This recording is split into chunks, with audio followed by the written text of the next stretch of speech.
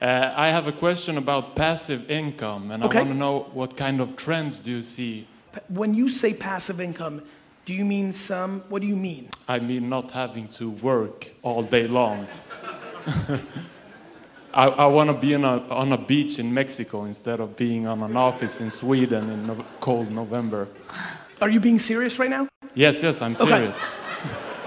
The quickest way to not be on a beach in Mexico is to think that passive income exists.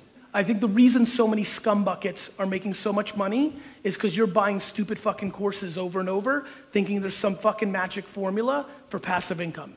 Passive income looks like this. You take money that you can afford to go to zero, and you put them in the two places that have historically created passive income.